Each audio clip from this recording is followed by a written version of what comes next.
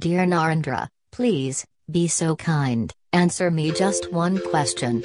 How I will know after transition that I am the same me who lived in a biological body before? It will be a machine with a copy of me inside but not the same me. Right? Wrong. It will be you and you will see it. Do you mean, I will see my old body dying? Like in stories of people who had clinical death? Very similar, although technically much more complicated. In simple words, we first create a mirror image of you. Your personality, your consciousness, your soul, if you wish, will become fully synchronized in two separate entities. You will get an opportunity to switch your point of view between them for a limited number of times. When you decide to stay in one, the other will be switched off. It will not bother you, because you will be alive and well in the other one. Very interesting. Why I can't keep my other entity on while I'll be living in the other?